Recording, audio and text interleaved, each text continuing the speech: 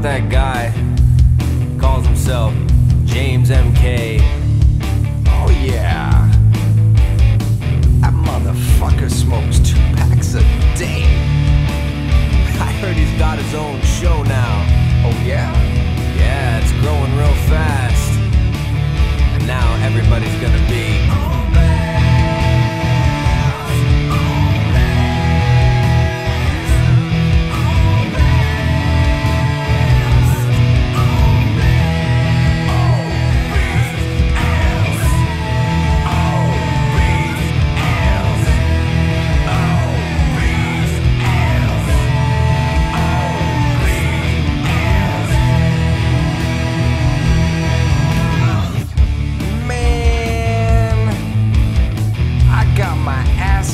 by an old man.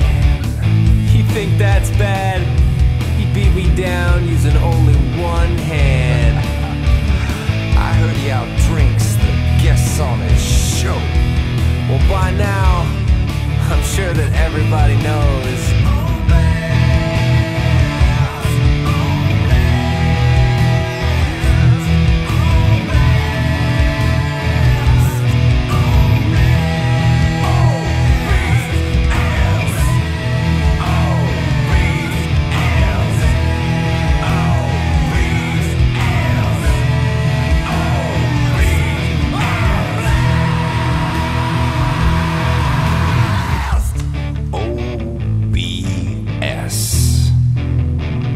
And I ain't talking no bullshit.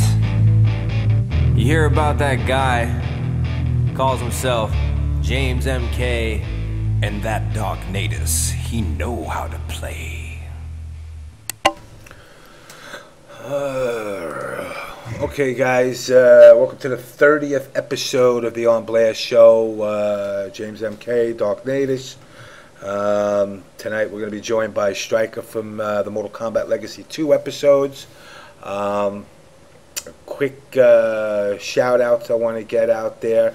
Down in Argentina, there was a tournament for Ultimate MK, and it was done by the guys down in Argentina, and I'm going to give you the results. OBS, I can't even pronounce it all. Mariano Tekken took 4th place. You had Emperado, who took number 1. Destructor Anal K, who took number 2. Billy 1989 and Mariano Tekken, who's an OBS member, took 4th place. Just showing everybody that UMK is alive and well all over the world. And pretty much that, you know, like I said, MK's here to stay. It'll be here for a while. Also, down in Trinidad, they had MK9 tournament, and the top 3 take Bus Face. Then you had Panda, who's a Sonya Cyber Sub and Shang player, took 2nd place. What's up, Toxic? And then Lion, Johnny Cage, and Reptile. And the rest of the guys, I'm waiting for it, but that's by OBS Phoenix, who's OBS member down in Trinidad. Vincent Galladine. Appreciate the heads up on that. Also, want to let everybody know that the Crazy 88s is doing a donation drive to get everybody down to Evo, or should I say as many of the players as they can. You know, pretty much if anybody wants to donate, reach out to Napalm88 and you know, help get as many people for the 88s to Evo this year. If they can't get to Evo, get their asses to VXG, because that's where I'll be. They already had, yeah, they already, apparently they've already had one person, I can't remember the name of him. It wasn't a Emperor, it was a, I cannot remember the clan, but somebody from another clan actually donated $250 right off the bat. which was kind of cool, especially being that it was a rival clan. Like I said, I don't know who exactly it was, and I'm sorry for that because I'm kind of all over the place right now. Also, big shout out to EGP Tyrant for taking STR this weekend. With Jax, proving once again that Jax is a force to be reckoned with in the right hands. And, it was, I believe, Wound Cowboy was second, right? Yes. Wound Cowboy, online, offline player. Proven once again that online players can be viable foes in the offline world. Third place was who? Took third? I don't remember. I don't remember either. Nobody cares about third and on. The Chris G 16-bit match turned out to be kind of a massacre. But, it is what it is. And with that said, I'm going to turn it over to you a little bit, and then I'm going to reach out to our guest. What's up, guys? Not much in here. I'm not kind of surprised at these numbers here, guys. Gotta bump these up, guys. Make sure whoever's in here, make sure you follow the stream. We only got 384 followers so far. We should have had more, but we're 87,000 views. So, guys, make sure you follow the stream. Follow us on YouTube. Links are on the bottom. Twitter, Facebook, all that shit. So you know when the show goes live. Shouts out to all the websites. I don't feel like going through all of them today. Trip Sessions. Yeah, Trip Sessions. Shout out to Trip Sessions. And like I said, everybody else is down the bottom. Look at the info section. It's there, guys. If you can't see it for some damn reason, I don't know why, but the info section has everybody on there that supports us and stuff like that. A little bit of news going on in the MK world. James MK got his bracelet off. Yeah, Mr. James MK finally got his bracelet off. It's about time. We got a happy man over here. We got Injustice comic that came out, Volume 2, is now available. It's a digital comic, I believe it is. I haven't looked at it. I haven't looked at the first one either, so I have no idea. Let's see. Mr. Boone teases something huge coming out tomorrow or Thursday, so I guess another character release possibly coming out. We'll see what happens. Also, possibility of the Blue Beetle, which I don't even know who the hell that is in the DC world. Apparently he's a good dude. Is he? I have no freaking idea who the hell Blue Beetle is, but apparently Blue Beetle is going to be showing up, or possibly showing up, which is, I guess, in a way, a good thing because it's not another character from the Batman series. So I'll be happy about that. Also, what else was going on? Oh, the new fan-made video, Mortal Kombat Downfall, which was a live-action film, which is a short film, but it was actually pretty entertaining. They did a lot of special cool effects in it, and I kind of wish the fight scenes was a little longer than that, but it was actually pretty cool, guys. You guys need to really check that out.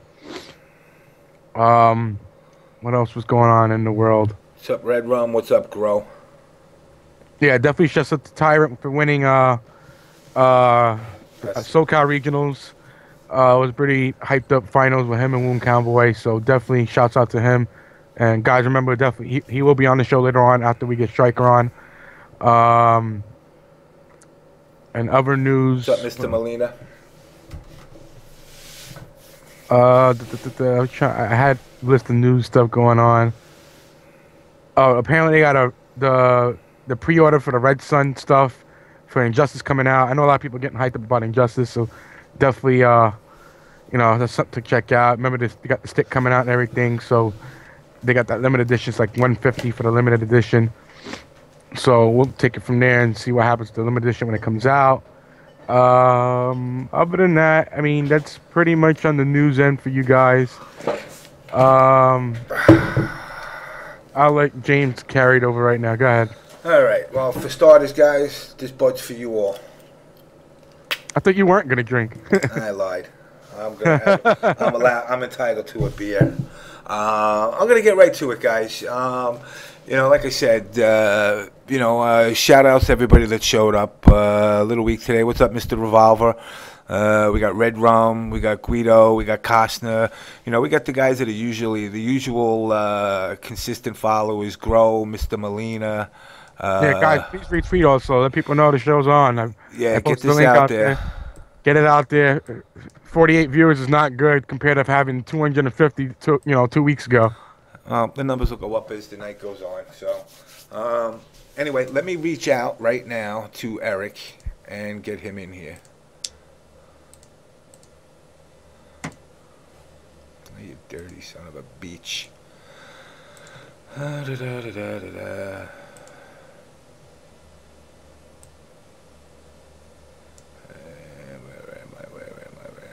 There we go.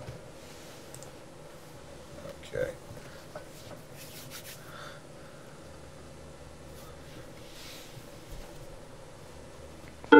Thank you guys for the retweets. Here I am. There you go. How you doing, Eric? Look at that technology.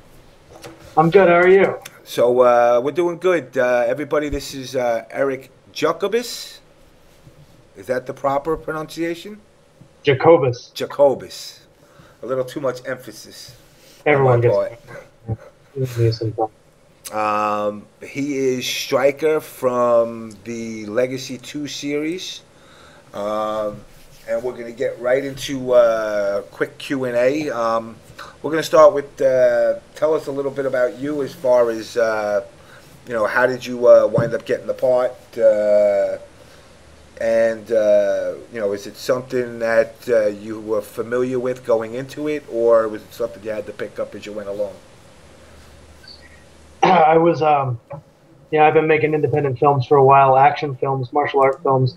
And I know Rolando from a few years ago, the choreographer. And it looks like, they had a part that fit me. They had the Stryker part. And I think that I'm known, the movies that I make, I tend to play a character that's kind of an underdog, the human character. And that's exactly what Stryker is. And that character was available, and Rolando pushed for me. And I owe him a lot for that. And also Clayton and Kim Do and the stunt guys that were involved. Thanks, guys. It was awesome. Now, you grew up where? California guy, New York guy, South guy? I'm from Redding, California, Northern California. Small town. Arcade-wise, are you a gamer, or was this, like I said, was this a role that like you were unfamiliar with, that you had to kind of, do the research and get into it, or were you already familiar with with Stryker? Yeah, I grew up in the arcade, and I was fully cognizant when Mortal Kombat 1 came out. And I remember asking my mom, I was like, "Mom, will you guys get me a Mortal Kombat 1 arcade cabinet for Christmas?" And it's not just you and Dad that have to buy it. Like, all of the family, everybody who buys me a gift can pitch in like $100 and get this arcade cabinet for me. Like, I was so wild about that game, and I loved it because it had human characters in it, And so I grew up in the arcades. Like, that place was my home. I was an only child. I would spend my Fridays there, and I would bring $20 in quarters, and I'd just blow them all away on Friday afternoon. And so I was fully aware of Mortal Kombat, that's for sure. And I always liked the Stryker character because he is like the human. Him and Johnny Cage are kind of like the guys that are the underdogs, I guess. Because everybody else is, has these crazy special moves, and I guess kind of Johnny Cage has a couple special moves, but Stryker is just kind of like, he's kind of out in the woods. The guy's got a baton and a grenade, and they even kind of played him up that way in Mortal Kombat 3 when he just kind of looks like Jeff Daniels from Speed, with t-shirt and a tonfa. Yeah, when they told me about that, I was like, yeah, that's me. That's totally the character I want to play. Now, you said you were arcade generation, so you hung out, I guess, in the arcades? Yeah, there was an arcade in Reading called the Gold Mine. And it had deluxe games, it had old games, and it had the new releases too. And when when UMK3 came out, they had like the 2 screens up so that people could compete. And everybody would crowd around the machines, and I mean that was like my culture as a kid. I loved that place, and I played all the fighting games too. I mean, I was a big Sega fan as a kid, but Mortal Kombat really, that was kind of like the go-to game for everybody. That was always the one that was up front. Were you competitive? I mean, were you a decent player, or were you that guy that everybody did friendships to? Yeah, yeah, I was that guy. I sucked, man. I mean, I'd always get killed by kids, and because I never knew the moves too when the game came out. It was like somehow, we're talking about the early '90s here, and back then there was no internet, so you had to figure out how to get your move list. And I was always baffled because out here I am, this like 10-year-old kid wandering into the arcade to spend my 20 bucks in quarters. And like some other guy would come up and I'd be playing Mortal Kombat 3 trying to figure out how to do special moves. And I knew maybe one or two because they were listed up on the cabinet itself. But then like some guy would come up with just a crumpled up piece of binder paper and he would have like all the moves on it somehow. And I was like, how the hell did that guy find that? And like those guys just had the right information, and they were the ones that kicked everybody's asses in the arcade, and I was the one that got my ass kicked all the time. Besides Mortal Kombat, what were some of the other games that you were big into? Wow, I was, like I said, I was a Sega fan. All of the Sega Deluxe games were really good. I thought like they had the Wing Arms, they had Sega Rally, which I loved. I played that all the time. And I bought a Saturn when it came out because all these games came out on Saturn. I was big into Virtua Fighter from Virtua Fighter 2 onward. That's when they kind of fixed the floating issues, and the first one was kind of slow. But when Tekken came out, I think like that kind of changed everybody's perception of how 3D fighters should be. And I got really into Tekken for a while. But I think, but in terms of fighting games, like UMK3 was my favorite one. And then, like, some of the other ones, like, when I was a kid, I discovered Tron, the video game, like, at Chuck E. Cheese, and that got me into the movie, rather than the movie getting me into the game. And then lastly, like, the games that really blew my mind was when we started getting the Laserdisc arcade games. And those were, like, Dragon's Lair and stuff, yes, those were great. Yeah, and like, there would always be that kid that would just know every move, and you just play the 30-minute video of Dragon's Lair, and everyone just kind of stand around him watching, because we didn't understand as kids that this is just a video. We thought that this was a video, like, we thought that he was controlling how things moved on the screen. It was really, fascinating. That's why Laserdisc was so cool. But the one that I really loved was Cliffhanger, which was Lupin the Third, apparently. Like, they took Lupin the Third, and they put it on a Laserdisc and made it into an arcade game called Cliffhanger. Yep, I remember it well. Yeah, nobody knew what the hell it was, and I remember that was the first anime I ever saw. I was like, here I am, a 7-year-old kid at Chuck E. Cheese, and then anime comes up on this arcade machine, and it just blew my mind. And then, fast forward 20 years later, or 15 years later, and I'm watching some anime at a friend's house, and there it is, Lupin the Third. And I was like, oh, that was a video game. I remember playing that part. Do you know that they actually turned those into iPhone apps now? Yeah, I can believe it. I mean, I remember I used to ask the arcade guy, like, how much did this cost? 20 grand, and now it's a 99-cent app. Yeah, no doubt. And I actually came across a Cliffhanger Laserdisc, and I'm a collector of Laserdiscs now. I'm a real nerd like that, and so I'm going to try and build an arcade cabinet for Cliffhanger now. We'll see. Well, you know what? Before the show's over, or before we're all done, I got a guy that used to work for Leland that actually manufactured the cabinets. And he still probably has some of the working hardware still laying around, which is a good thing to have. Let me ask you this: martial arts. What are you trained in? I started out in Taekwondo. I was a late bloomer. Up in Reading, I just didn't do a whole lot. I did a little bit of karate when I was a kid, but it wasn't really until I started making movies that I realized that I wanted to do martial arts and show an authentic display of martial arts. Before that, I was doing gymnastics and stuff. I was a pretty acrobatic kid, and I was weightlifting, and I was strong, but I had the foundation necessary to go into martial arts late. And I started Taekwondo when I was 20, when I moved to San Francisco for film school. And I did that for 2 years or so, and then I got into Hapkido, and I've been doing Hapkido ever since. So Hapkido for about 8-9 years now. And I do a style of Hapkido that's created by Myung Jae Nam. and he created the system called Hankido, which is it's very circular. It's almost kind of like he mixes Hapkido with Korean dance, and it's deadly, you know, like all martial arts, but it's got its own unique flavor. And in Hapkido, I should note too, it's not just throws. It's not just Korean Aikido. This is like a quarter throws, a quarter kicks, quarter punches, and a quarter grappling. So we do everything. A little of everything. Cool. Yeah. So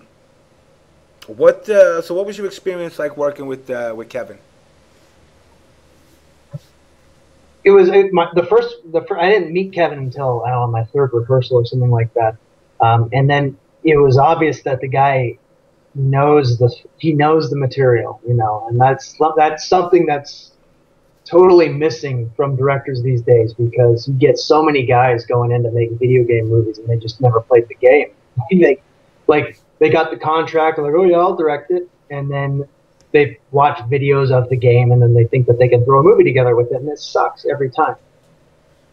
Kevin obviously has played the game. He's passionate about it. I mean, that's why when he did the original Mortal Kombat Rebirth, was it? The Yes. original story, yeah. I mean, he took it in a new direction that the fans love because he understands the characters, and he's like the fans' dream come true. Like there's nobody that could do Mortal Kombat better than that guy, you know. Yeah, I mean, I can't see Warner Brothers going with somebody else for the third movie, to be honest with you. I hope. Well, didn't he say already? Didn't he say already he was doing the third movie? Did he? He said he's doing the third movie? Yeah, he's directing the third movie. Right. So you know, the good thing about that, I would think, is he can tap into the cast from this to keep the continuity with the legacies, hopefully, to the movie. I would love that. So I mean, we need to have a Stryker. We can't, like I said, we can't go back to the donut eating Stryker. No, not until I'm older. For you, what got you into the whole acting thing? Was it the acting side? Was it the stunt thing? I mean, I heard you say you went to film school. It was really just a passion to do martial art movies, because I was really into Jackie Chan and Jet Li and Bruce Lee, kind of. But Jackie Chan is my Bruce Lee, and Sammo Hung too. For those who know that, he's kind of like Jackie's older big brother. And I was really into 80s Hong Kong action films, and once they kind of petered off in the early 90s, and I had just gotten into it, and so I realized that nothing new was coming out of Hong Kong, because there was kind of that dead spot in between like 95 and 2000, right during the handover. And I wanted to. I had no idea how I would make a Jackie Chan movie. Like I was watching Drunken Master 2, which is his best, I think. And that was like the third Jackie Chan movie I watched, and it's kind of like experimenting with drugs and just taking the most hardcore drug right away. You kind of realize like, oh, it doesn't get any better than this. Like it didn't get any better than that. And I was trying to think like, how can I leave my mark? Is it possible for someone like me from a small town to do a movie like this? And I got some guys together and tried it out, and 12 years later, here I am. And that got me. I mean, we started making movies before I knew martial arts, before I could act, and before I had gone to film school. Like all that was secondary and tertiary, and it was like the first thing was the passion of just making the movie. We just wanted to do something cool. What was your first movie? My first movie was some awful short that we did at our convention center. But like we did in our first year. I mean, we did like 3 hours worth of shorts. So we would shoot every weekend. We were just nuts about it. The first major one that we did was a feature film called Immortal, which is now online for free. It's easy to find on our YouTube channel. And then we did another feature film called Contour, and that was one that I hailed. And raised $5,000 to make a low-budget martial arts movie that was just jam-packed with fights. I wanted to do I wrote the script. The script was 40 pages for a feature-length film, which, if you consider that there's 1 page per minute when you make a film, it's like any studio exec would have looked at my script and said that's a 40-minute movie. But no, actually, what I would have is like one line in the script that said fight scene, and like that fight would be 4 minutes of the movie. It was loaded with those fights, and we just spent a year making this movie. I mean, we were college kids; we had time. Some of us had just graduated. We were kind of like figuring out what we wanted to do with our lives. Nobody was married. Nobody had kids. And so we just like hung out in a warehouse for 60 days and made a fight, made an action movie. And that kind of put us on the map. I mean, now that movie's on Netflix, you know? I'm looking at your arsenal of movies. Dogs of Chinatown. That actually rings a bell to me. Does it? That's kind of a lesser-known movie I did in North Carolina in 2007. I was hired as the lead actor by these guys, the Beatdown Boogie guys. They do they do Metal War Gear Solid now. I don't know if you heard of them. Yeah. Yeah, that's those guys. Oh, okay. Same crew. Okay. Hey, Natus, you got some questions? I know Yes, I do. I saw hundreds of them floating, so I'll let you take over for a little bit. I'm going to go feed these ones. All right. Hold on. Let me scroll down to it. All right. I'm ready. So I got to go back because people started sending questions since like yesterday. We'll get to them.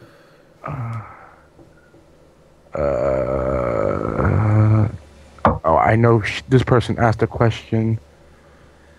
Hold on. I'm actually going back 2 days. 2 days. Yeah, All right, 2 days. While you're looking, let me, and I asked you this when we talked. Cobra Kai or the Karate Kid? I've asked every martial arts guy who were you rooting for? Karate Kid. Man, Ralph Macchio. I know. I'm rooting for him. I mean, he's the underdog. You know, that's really that's the guy I always go for. Not everybody. I understand that, but that's my shtick. Ain't nothing wrong with it. Ain't everybody different strokes, different folks. I just like to sweep the leg. I actually seen there was a band that did a music video, and they actually brought both of them back. And the actual name of the song is "Sweep the Leg." And they actually brought Ralph Macchio, and I don't know what the actor's name is that played Johnny. Yeah. And they wound up bringing him back to, in their older age, and they spoofed on him. It was actually pretty funny. Let me see. How old is Ralph Macchio on that? He's got to be in the original, or you mean now? No, the new one. Now he's about 40. So he's up there. Like I said, I think I mentioned to you, he actually grew up in the town that I live in. Oh yeah, all right. So now that we talked to Ralph Macchio, who would you consider your favorite actor? My favorite actor, I think the guy that I like the most is Beat Takeshi. I'm a big Beat Takeshi fan, or Takeshi Kitano, as he's known as a director when he does directing. But Beat Takeshi was the guy that did Brother and Kikujiro and Fireworks. Mm-hmm. Yeah, and very minimalist, and not very. You know, it's kind of ironic. Like the guy is very not actiony, you know, but he's kind of an action hero that wins fights with one move. It's a good way to make fight. I mean, that's kind of closer to the realism of fighting, of martial arts in general. Usually, it's a one move and it's over. Yeah. Yeah, we're always struggling with that. Like, how do we keep this fight going on for 3 minutes, realistically? Favorite actress? Favorite actress? I go with, do I have one? Who's an actress? I like, I'll just go with action. I mean, I keep on going back to Hong Kong, but Moon Lee was my favorite, because Moon Lee was like the female action guy. Like, she could fight like a dude, and it was so cool. But then after her, I would say Cynthia Rothrock as like a martial arts actress.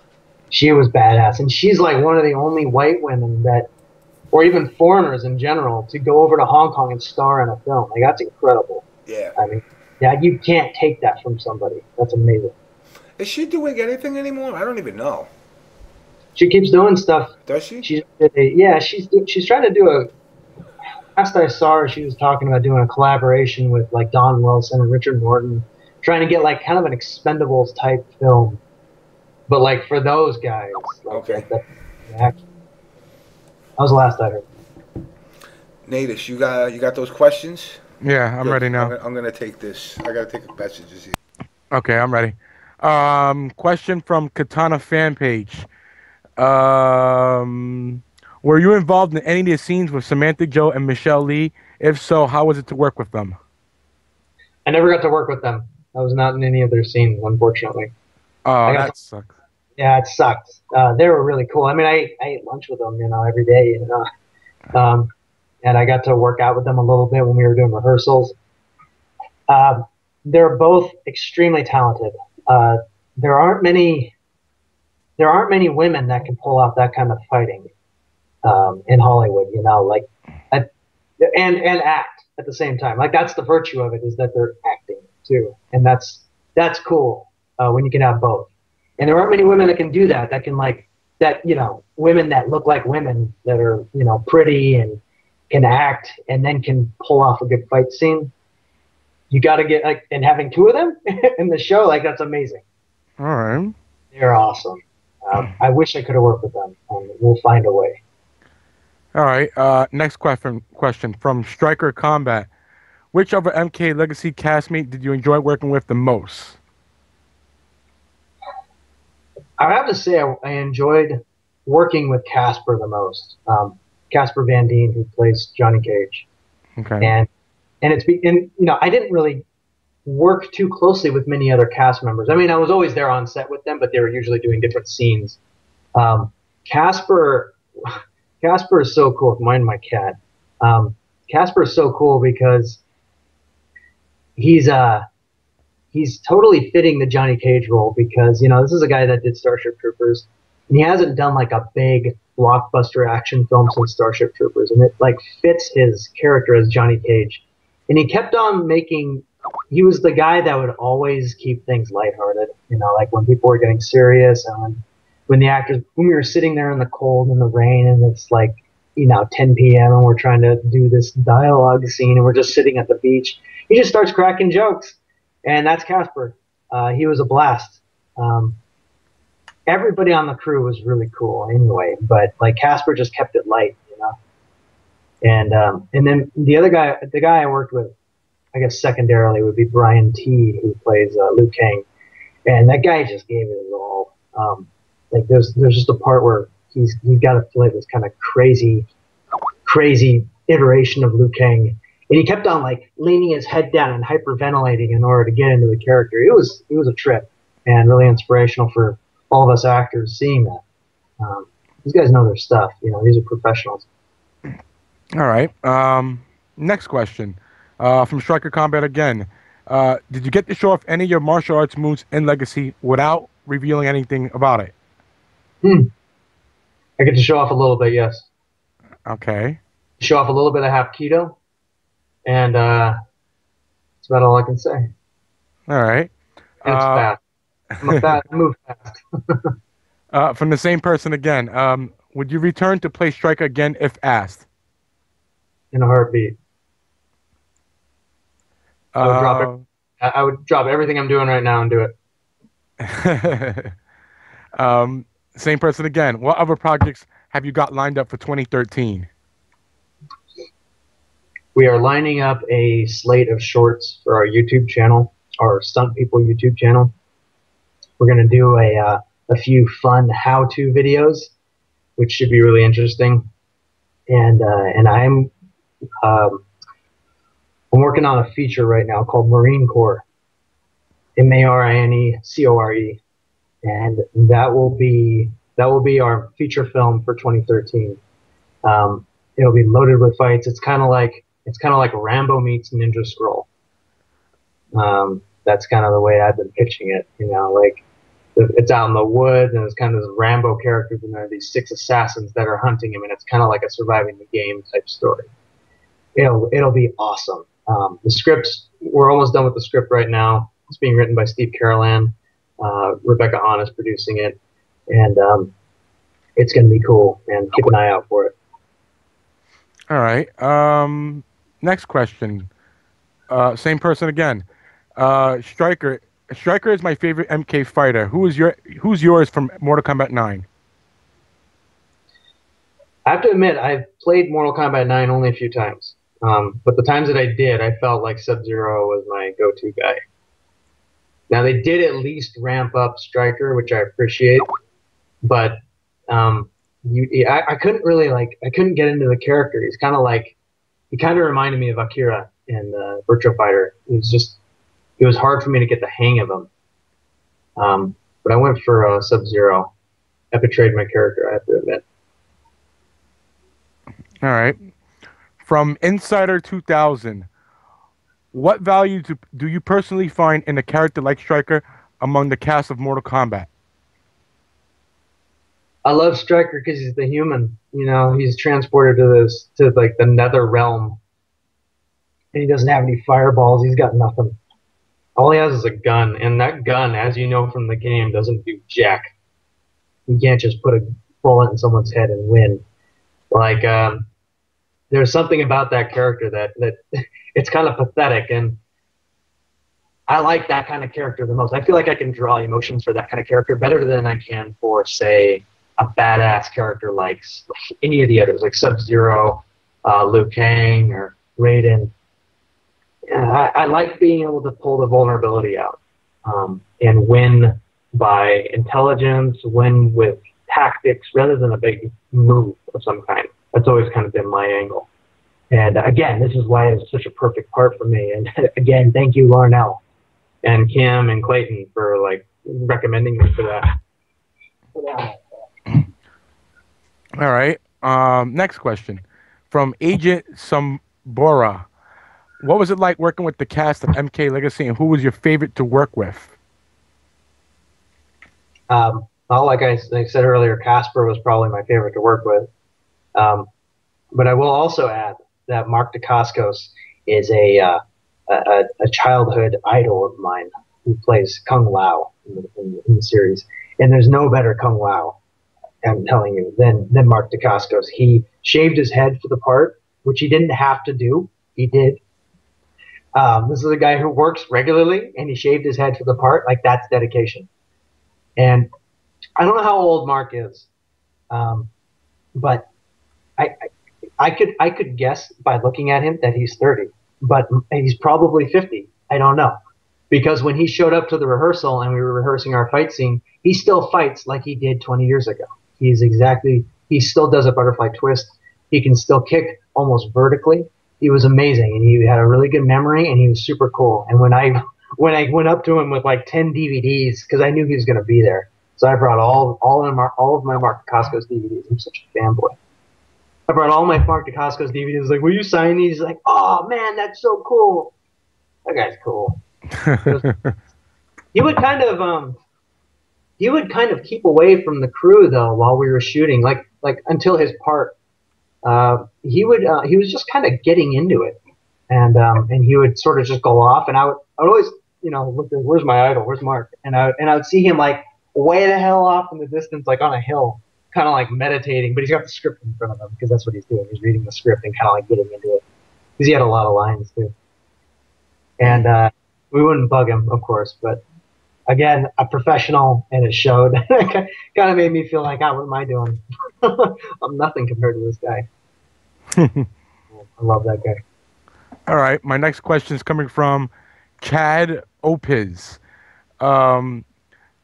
Do you have any particular favorite style of martial arts to showcase in choreography? Chad, my music friend. My favorite kind of... that's a tough one. Because when I choreograph, and for the viewers that don't know, when I make my own movies, which is kind of how I become known is by making my own martial art movies and feature films. And I tend to choreograph all of the fights in these movies. My favorite kind of choreography really is just basic kickboxing and distancing.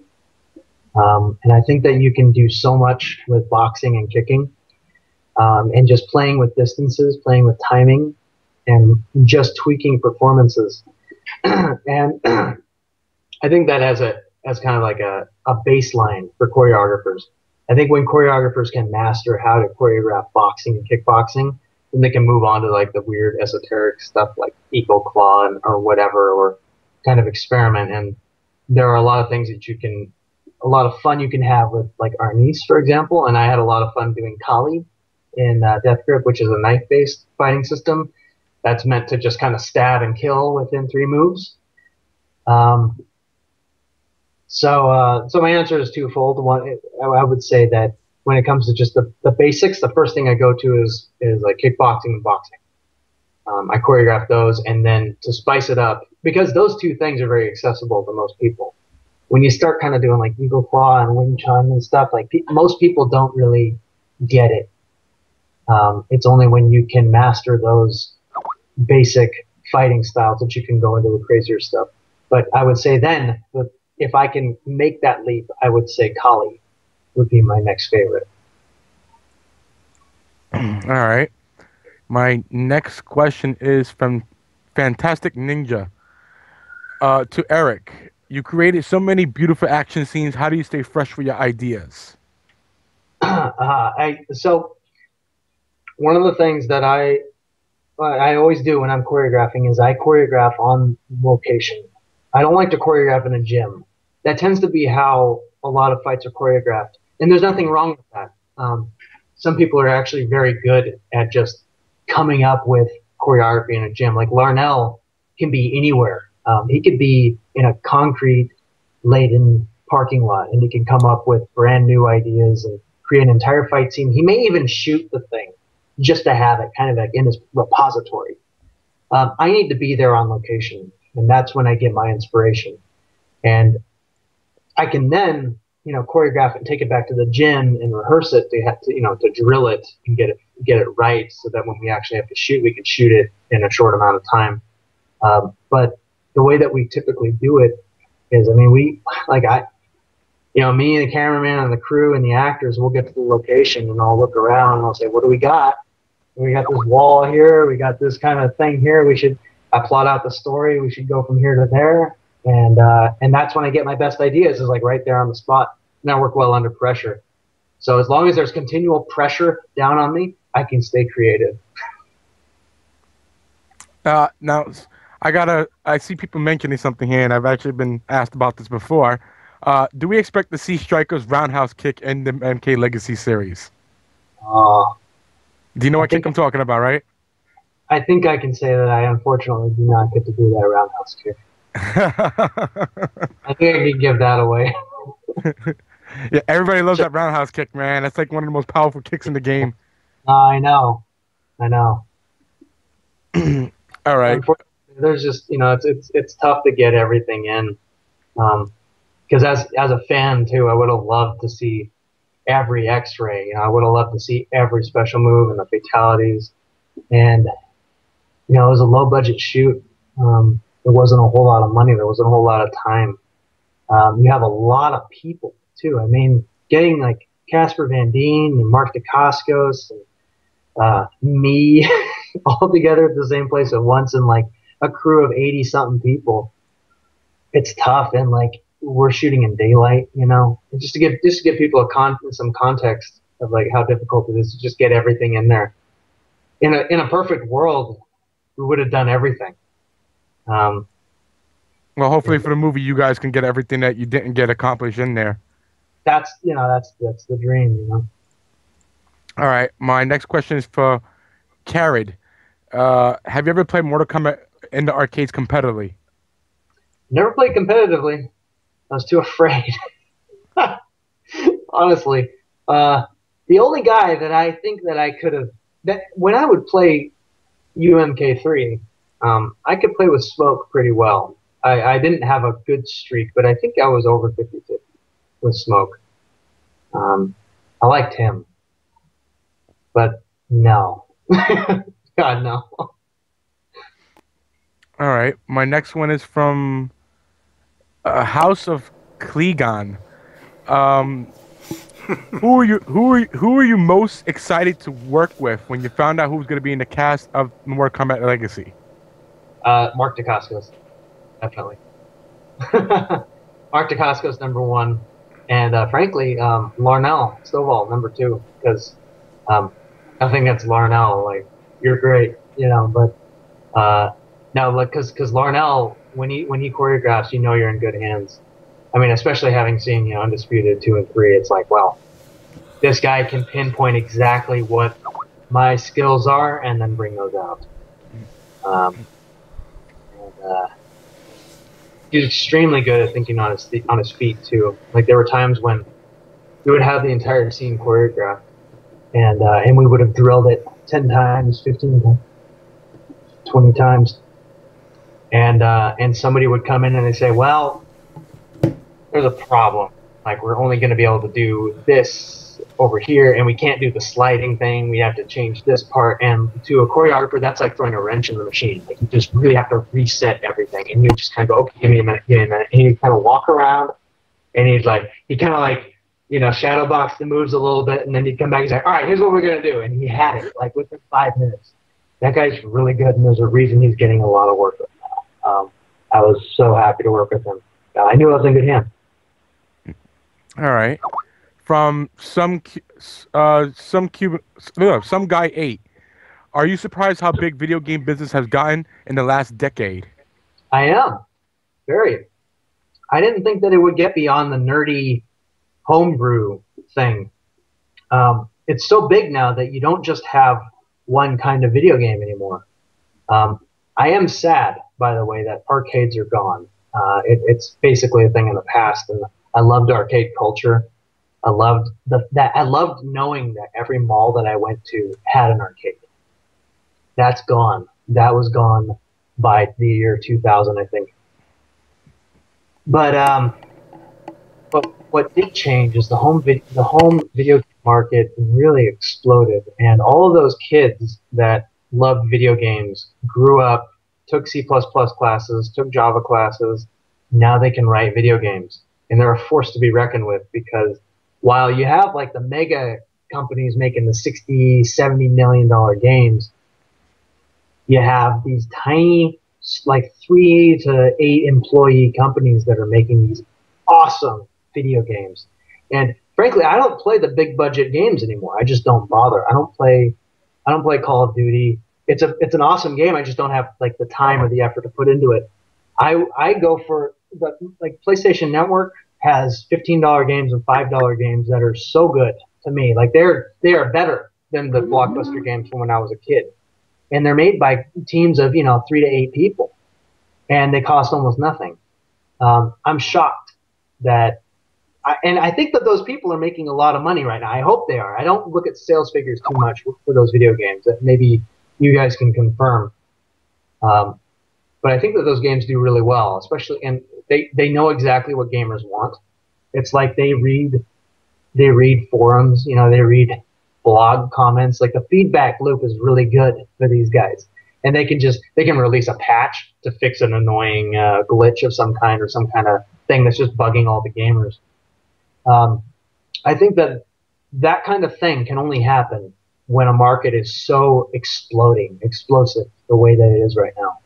It's like films too. Filmmaking is very much the same. It's just video games have accelerated at 5 times the rate because they're not very new. They only really, video games only really started in the late 70s, and it shocked me because the cool kids are the games now. All right. My next question is from some guy 8. Will you be sporting a beard during the new MK series? This beard is left over from about. I finished shooting about a month ago, so this minus a month, there's a little bit of beard there. It's pretty scruffy, but it's not it's not beard level like this. Like I can hide my mouth in this thing. Did you see the Rebirth Stryker? No, I haven't seen that yet. Is that the new thing that just Well, came no. out? In Rebirth, Stryker was actually in it, and a lot of people don't know it. He was the cop that was setting up to invade. And not that in Legacy, the Kano Jax edition. Oh, He was in the Legacy. cop. Yeah, he was the cop that was telling him not to go after Sonya at first. Yeah, it was Tamo Pinkett, right? I The other believe. guy. Yeah, I believe so. Yeah, yeah. I mean, that just goes to show that they change actors season to season. I mean, I was lucky to get on. That guy's from what I understand, he's an accomplished actor. I'm honored to be in there, you know, and I hope that I can stay. Well, I personally think you make a great look for Stryker. You know, let's see how you work with those gadgets. You know, and you know, I mean, as long as the fans who look for that true to role, you know, and look and feel, you don't have to look like John Cena, you know, like the MK9 version. But if you play the role and fit the role, trust me, the Mortal Kombat community is very vocal. Yeah. Especially after the disaster that was called Mortal Kombat 2, the movie Annihilation.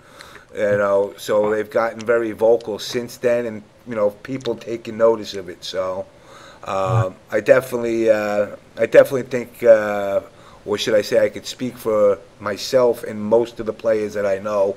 You'll do all right. Thank you. You definitely got that good look. Thank you. I'm also really when I remember when season 1 came out, and I was expecting. I mean, there were some episodes that didn't even have fighting, if I remember correctly. Yeah.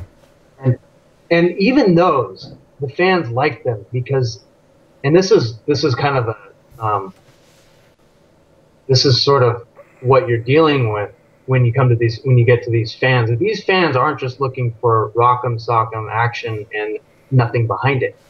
These guys, these people, the Mortal Kombat fans, they want character. And that says a lot about that community. Because even I was like, well, if there's no fighting, what's going on? And then I'll read comments and they would make great points that, oh yeah, I like what he did with the Raiden character. Like he took it in this direction, and that's kind of interesting given his backstory. And I was like, wow, this is a very dedicated, intelligent community. Like these people appreciate character. Yeah, they definitely. I mean, Raiden was definitely I mean, even for myself, he was kind of a shock, if you will. No pun intended on that. But, and surprisingly, I wound up going back and watching the episode 2 or 3 times. And I said, you know what? I really liked what he did. You know, the concept that he came up with him was, I didn't need to see him beating up, somebody in a Mortal Kombat tournament. He kind of, reminded of just somebody that kind of wrong place at the wrong time, man. Yeah. I was really I was pleased to see that too, that people appreciate the characters over the, whatever it might be. They appreciate character before anything else. And really that's the bottom line when it comes to any kind of genre film, which is that you can't have action, sci-fi, horror without the character, without the story. And Mortal Kombat fans, they just love that stuff. They eat it up.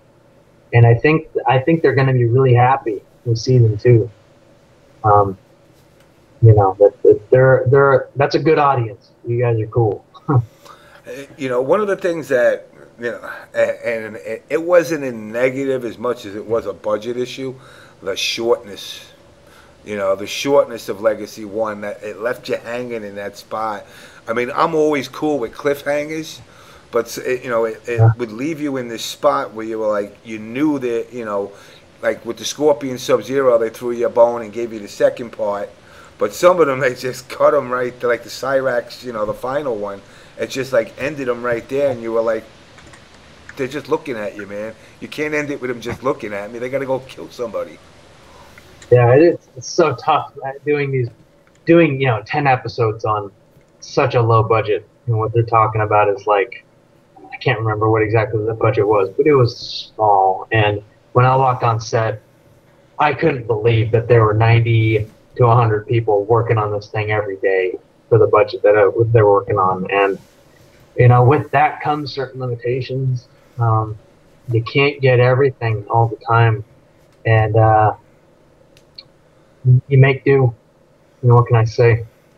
That's just the nature of doing these web series, I guess free food and the real.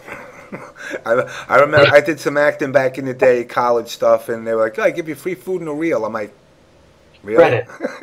and then Exactly. And sometimes they'd be like, "I'll give you producer credit too." I was like, "Ooh, thanks." Oh, okay. I got to bring a pop. Yeah, familiar with all that. Natus, you got some more questions? Yes, sir. From some guy 8, what advice do you have for anyone trying to get into career in Hollywood? Great question. So I start this with the obligatory, well, I did this, or should I do that? Yeah. Whatever way you want. Okay. I would preface this by saying that I did not do it a conventional way. I went about in a very roundabout way, because I started just making my own films, and my goal from the beginning was to literally be in a role like Stryker, where I was acting and I was fighting, and I was doing an action part. Like, I don't know what you'd call that still, like an action hero, I guess you would say. I always loved Arnold Schwarzenegger. I loved Bruce Willis. I loved Jackie Chan. I loved Buster Keaton. I wanted to do that, and I didn't want to just do stunts. There's a very clear path if you want to do just stunts, and I don't need to really talk about how to go about doing that because it's very well laid out. You basically pick a skill that you have and you be the best at it. If you're not the best at it, then you pick another one and you become the best at that. When it comes to doing acting, and I assume that's what the person who's asking the question is wondering about, is how to become an actor who does action or even just acts. And the important thing now, that we're in a YouTube generation, is to just do a lot of work yourself, and do as much of your own work that you can. Do the best that you can. Find your angle. My angle was sort of the American underdog who could fight if he had to. And I could crash on the ground. I could fall. I'm pretty good at that. And that was kind of my angle. There weren't many guys doing that back when I started. And whatever your angle is, if it's comedy, if you have a very serious demeanor about you, if you have something unique about you too, hell, get a camera and shoot it. Find a guy who can shoot it well. Even pay a guy a little bit. A little money goes a long way. That should be noted for anybody who's looking to get in on this YouTube thing, because a little bit of money can take you from 1,000 views to 100,000 views. 100,000 views is a lot, because a lot of people see that. And especially when you send that to important people that you've met. What I did, for example, and let me say too that this is 12 years of work that I've done in order to get this Stryker role. It was 12 years of shooting all the time, making a lot of movies, using a lot of my own money. I spent $45,000 of my life savings doing a film called Death Grip, which is now on DVD. And it stars me doing really cool fight scenes. And I sent that, I had a little fight scene from that, a knife fight that I did with Alvin Singh. And I sent that around to various stunt coordinators and fight choreographers that I had met. along the way. And I sent that little fight to them, and that got me in on a lot of different things. And it was just, again, it was like, it was a matter of just doing a lot of work. It's just, that's what it's been all about the whole time. I can't stress that enough. You gotta go out there and make stuff. If you can't do, and you're gonna have to do everything. You're gonna have to write it. You're gonna have to direct it. You're gonna have to produce it. You're gonna have to make all the phone calls. You're gonna have to do all the annoying things where you have to get your friend out of bed because he sucks. He doesn't want to shoot it, but you have to make him shoot it. You have to buy all the food. You have to make everybody happy. You're gonna have to take the thing on your computer and edit it too. I mean, it's just a lot of work. Unless you're lucky, but you just can't depend on luck. Luck doesn't sweat. You just got to kind of do it all. And that should be motivation for anybody who has a good work ethic, because that is really the key to success. It's just like 99%. Let me ask you. Obviously, now knowing a bit of your background, digital or film, what do you prefer? You mean working with or viewing? Yeah. Either, well, obviously digital for viewing, I would think. Yeah. I mean, I've only worked with film once or twice. I did a 16mm short in film school, and I was the only guy probably in the history of that cinema class to do a martial art movie on 16mm. And even my teacher was like, I gave, before I did the shoot, we all had to draw up a shot list. And I said, 16mm, no problem, 45 shots. 45 shots in 3 hours. I can do that. And I gave her the list. And she looked at it and she was just like, you can't do that. You can't do 45 shots in 3 hours. I said, yes, I can. I've done this before. She's like, no, cut it down to 20 shots. I can't make a martial art movie in 20 shots. Are you kidding me? So I went and I did 45 shots anyway. It only took me 2 hours. Hard work. I'm telling you. Yeah. That was the only time I did 16mm though. All the other times have been digital. I would love to shoot 35mm, but like the costs of it are just so high. I actually got to shoot with Super 16, and I was impressed. Yeah, it's amazing looking. There's something, even having shot, films 3 or 4 years on digital before making that 16mm film. When you like see yourself projected in 16mm, you're kind of like, wow, that's a movie.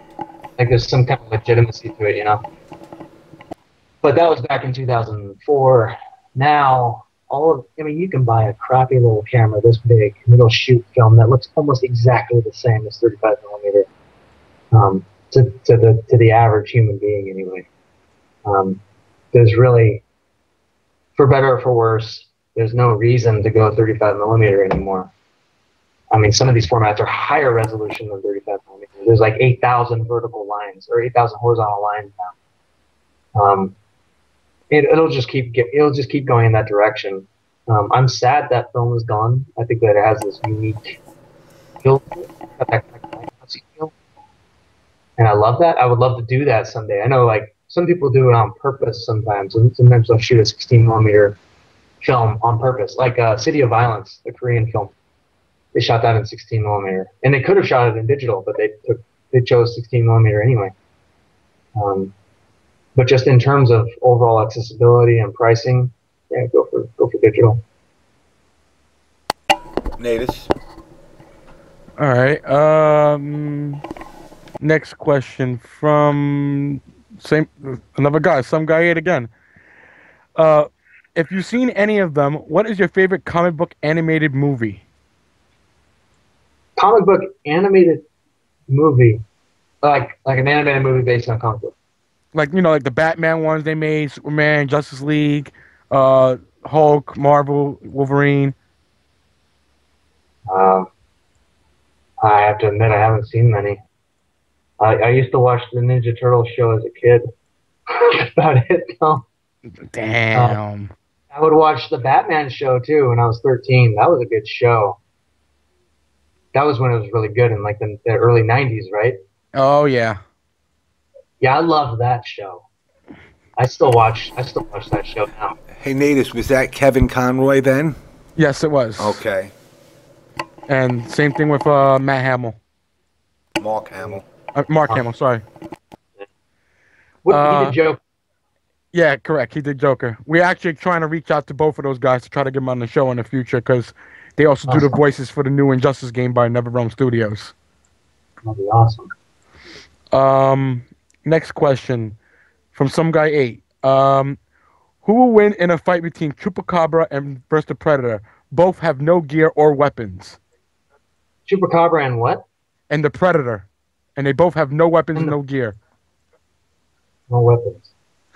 Well, Chupacabra never has weapons. That's what I thought the same thing to myself when I read that question. Yeah, I remember Chupacabra with weapons, man. That'd be kind of funky. Yeah, I mean, throw goats and pull off tree limbs and hit the Chupacabra by a long shot. I would bet 10 to 1 on Chupacabra.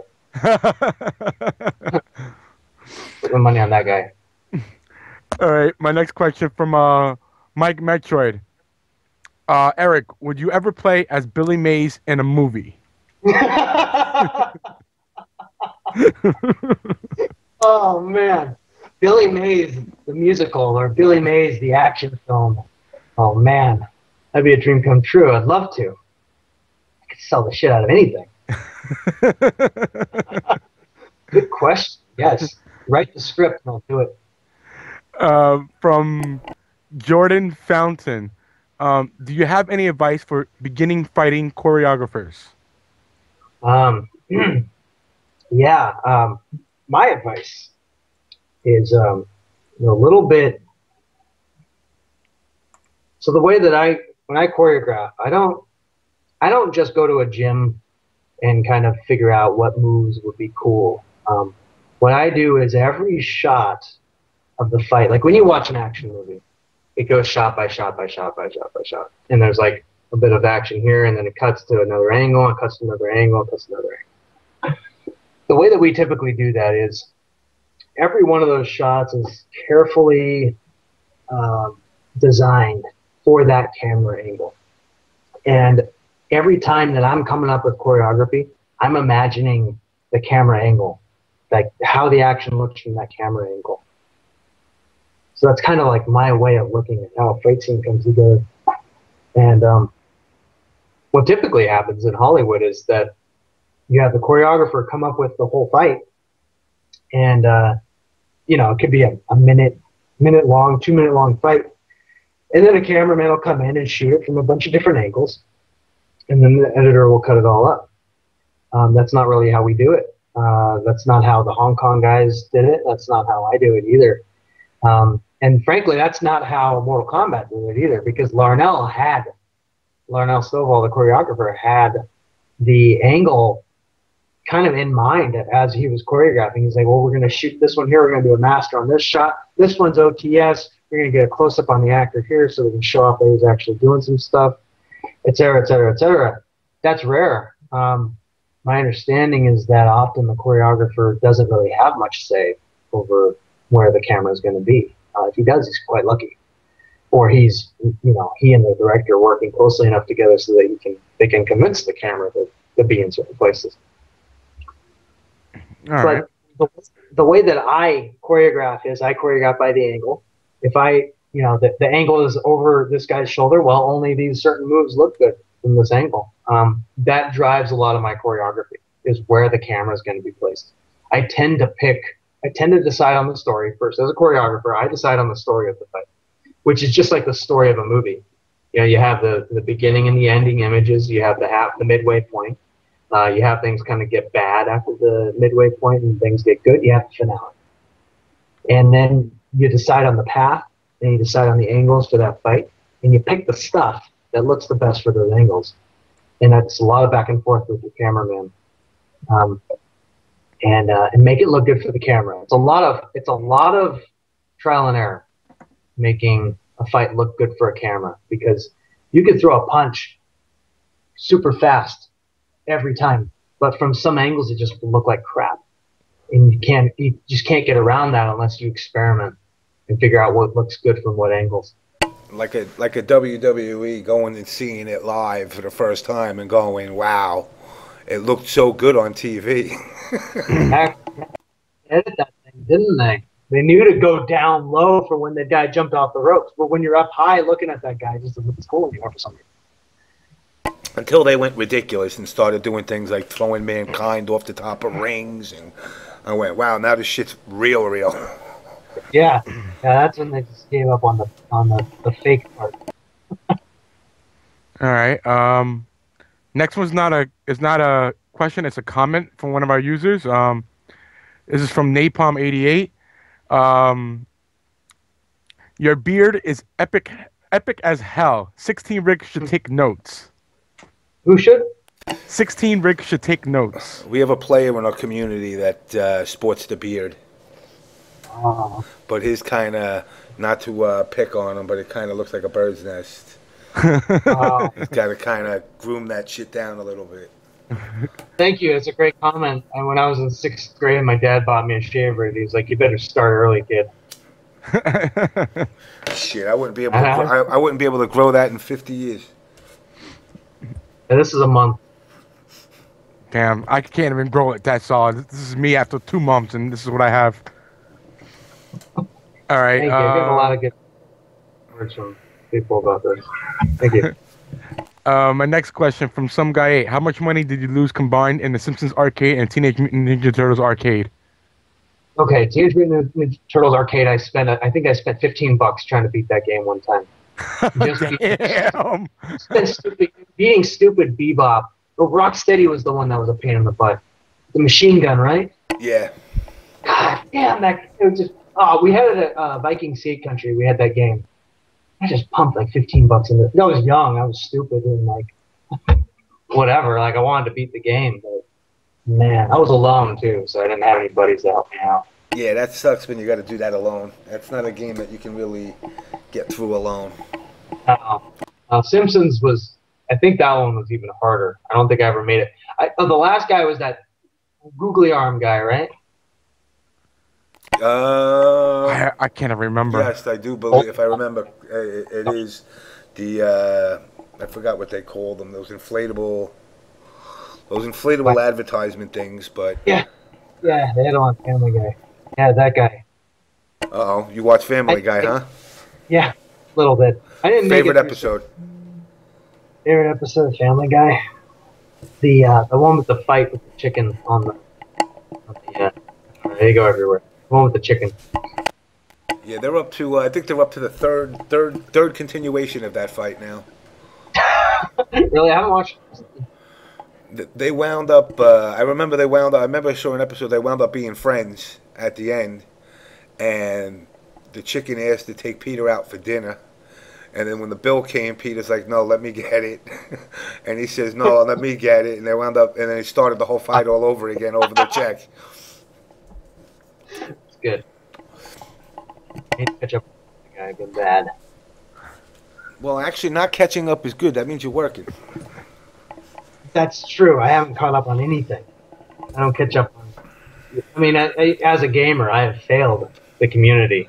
I haven't played much at all. I get some stuff off of PlayStation Network, but I have PlayStation Plus, so I get free stuff, and I tend to just I get those, and then I buy some other stuff too. Like I'll buy the old arcade games too. Like Fighting Vipers just came out, which I was really happy about. Those were one of my favorites. Wow, Fighting Vipers. That was a great game. Yeah, and when it came out on Saturn, the backgrounds weren't 3D. It was like just 2D backgrounds, And so now it's all in 3D, and I was like, oh, I bought that. $5. $5 well spent. All right. I got another question here. This is from Rio. What female MK character would you do and why? Please go into details if possible. Which one would I do? Gotta love Rio. Come on, Shiva with the 4 arms. No, but Shiva's like, she's kind of, she's like the lawyer, the law student of the MK girls, who's like really, God, what am I saying? She's last call ball. She's a complete bitch. I wouldn't let her stay over. She would not have bacon and eggs the next morning. She'd be out. But my career is over.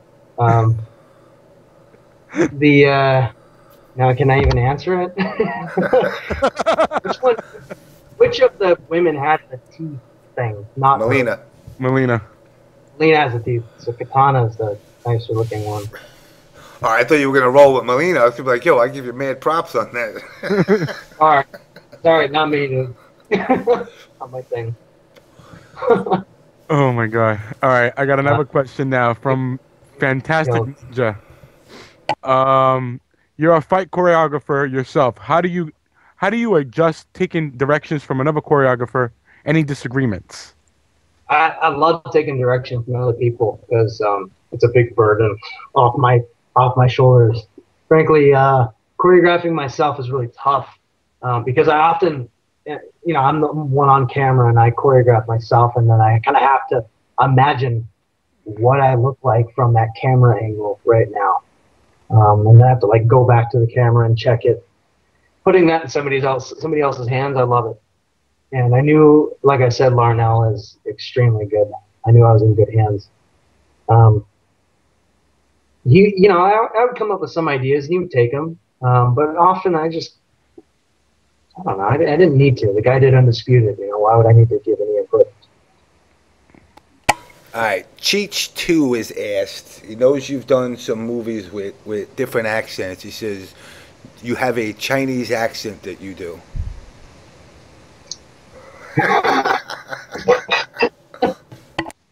Am I supposed to give you a Chinese accent right now? Is that what's happening?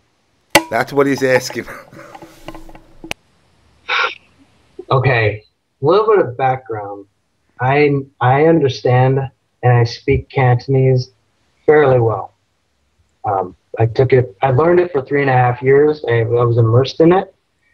That being said, I don't know if it's appropriate for me to imitate Hong Kong people in their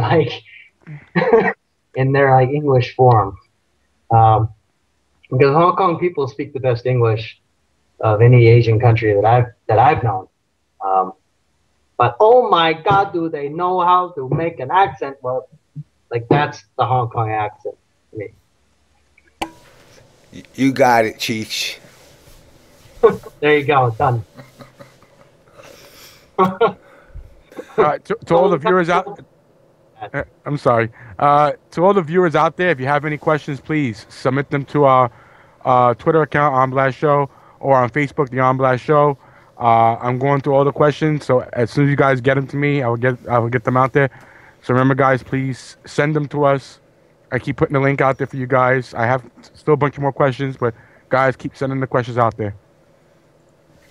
Natus, is that it? You tell me you backed up on questions? No. I still got more, but I'm just letting people know. Sometimes you got to vote. I can't, like I said, tonight, unfortunately, I can't do that 4 a.m. jammy, so I don't want to. I don't want to keep him all night, but we're gonna keep him until he says he wants to go. All right. My next question is from Jordan Fountain again. Do you feel like you have changed your martial arts so it looks better on camera? If so, how? Yeah, there are a lot of moves that don't look good from certain angles, and I mean that's as simple as it gets right there.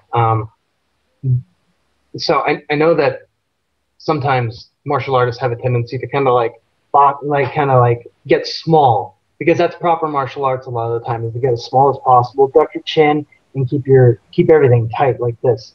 That doesn't look very good on camera. You kind of have to get bigger. You gotta have to hold your hands out here instead, rather than doing this stuff.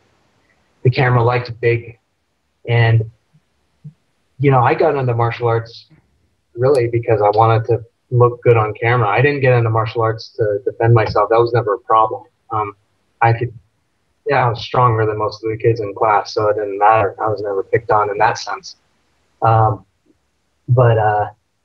So when I approached martial arts with that mentality, yes, I wanted to do martial arts properly. I wanted to actually do some service to the martial arts, and if a martial artist saw me on camera, they could say, okay, yeah, that's the real stuff.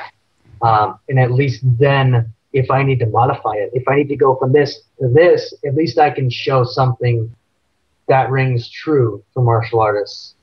But in the end, yes, I definitely did change how I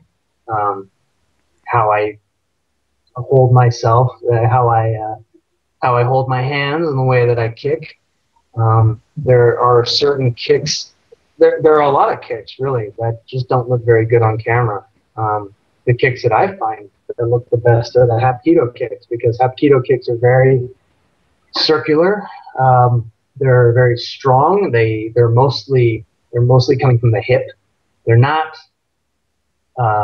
like Krav Maga kicks. They're not practical kicks. They're not kicks to the knee. They're not nut kicks. That stuff doesn't look very good on camera. I wouldn't do that stuff. There are some people that can make Krav Maga look good, but I think in and of itself, it tends not to be the style of choice. You always have to modify it quite a bit. So, long answer short, yes. Did you compete as far as the martial arts go, or did you just take it for own personal gain? Just myself. I've never been in a fight in my life. Really? Never been in a fight in my life. Always been able to talk my way out of it, or run really fast. Fast run. Nothing wrong with that. Never been in a fight.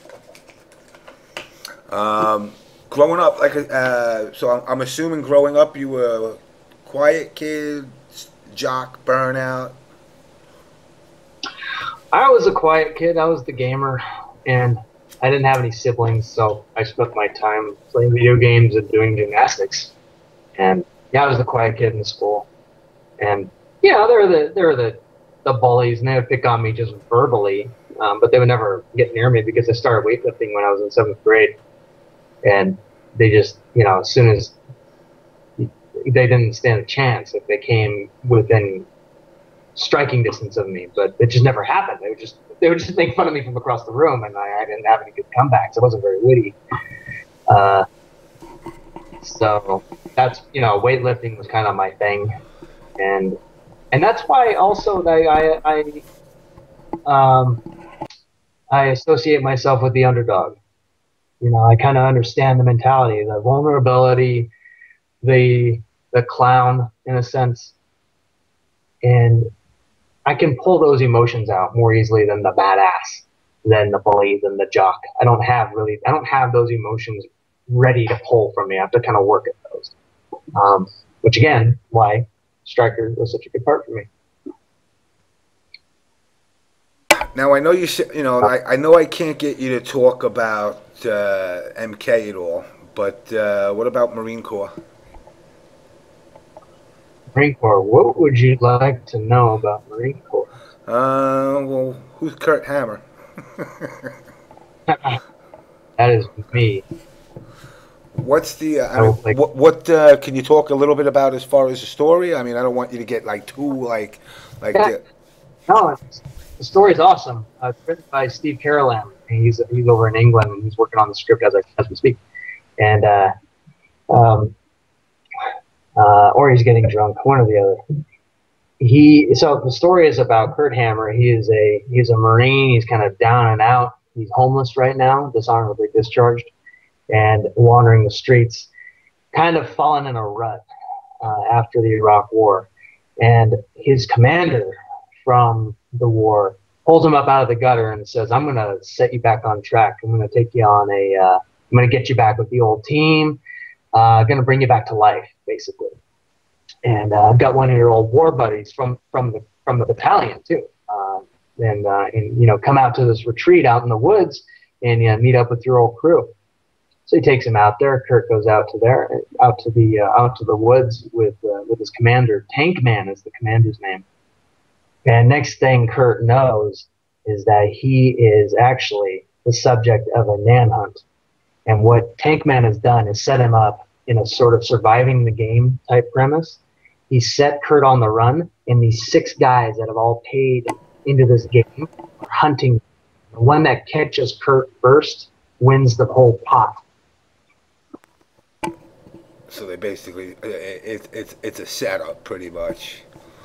So, in that, is there martial arts, or is it more of survival, quote unquote? Let's say Stryker gadget, gadget guns type. There are no weapons allowed, no firearms allowed during the fight, during the hunt. So it's all hand-to-hand weapons, no ammunition. That sounds. So they're weapons, guns, yeah. So a lot of martial arts. We've got some cool ideas for it. I don't want to give too much away, Yeah. but And there's a lot of. and that's this year, right? That's this year. Any close to a release date, or end of first quarter, end of third quarter?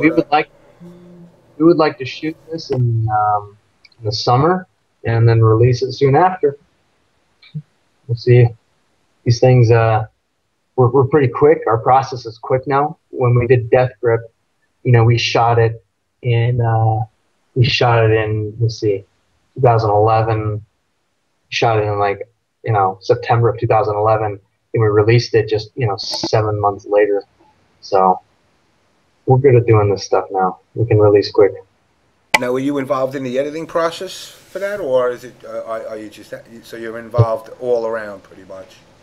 All around, I'm helping develop the script. I'm not writing this. I mean, I wrote Death, the previous film that I did, and much as I love writing,